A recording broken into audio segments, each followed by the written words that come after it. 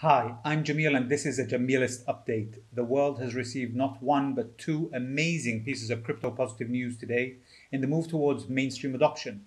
This is a very important and urgent update for everyone because it affects the economy and your money. The new digital monetary system that is crypto just got a big boost from one of the most forward-thinking city leaders in the world. I just posted a video today about the regulation that the UAE has begun to put into place to help companies and individuals use crypto. And just now, Dubai, the city where I live, has approved a virtual assets law.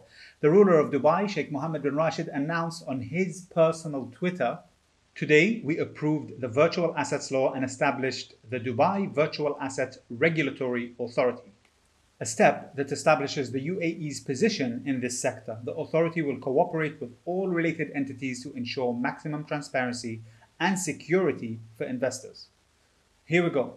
The goal of the Dubai Securities and Exchange Higher Committee is to establish the UAE and Dubai's position as a key player in designing the future of virtual assets globally.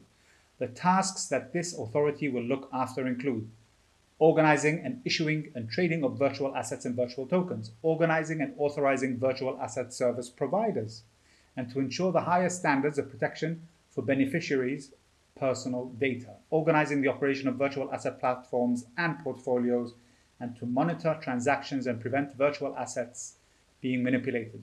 Growth in crypto fortunes comes mainly from adoption. You buy low, many more people buy in, and it goes high. So better legal frameworks will not faze people who are in crypto for the right reasons. This is why they address the activities that they want to regulate to protect consumers. So the activities subject to the authorization and control of the authority are operating and managing virtual assets platforms, exchange services between one or more forms of virtual assets, virtual asset custody and management services, exchange services between virtual assets and currencies, virtual asset transfer services, and virtual asset management services. To be clear, this does not mean centralization. Bitcoin cannot be privatized. It is permanently public and worldwide. Same with many other projects. However, regulation is for the consumer and company protection with the fastest growing asset class in human history. So that's one part. Now for the second piece of news. Binance. You should already know that CZ made Dubai the HQ of this company. Now Bloomberg announced that Binance Holdings Limited is in talks over a license to operate in Dubai, further bolstering its presence in the Middle East. The firm is in discussions with Dubai World Trade Center Free Zone for a virtual asset service provider license. Binance, the world's largest cryptocurrency exchange by trading volume, has already received in-principle approval from Bahrain's central bank to be a crypto asset provider in the kingdom. For Dubai, the move is part of the efforts to attract some of the world's biggest crypto companies. The United Arab Emirates, of which Dubai is a part, is poised to issue federal licenses for virtual asset service providers. Today is a historic day. Even the White House announced President Biden is to sign an executive order on ensuring responsible innovation in digital assets, whatever that means.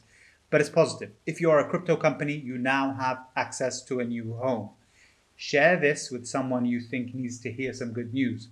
Welcome to Dubai. Welcome to Abu Dhabi. Welcome to the United Arab Emirates. Like and subscribe to Jamilist on YouTube and get in touch through metcalf.com.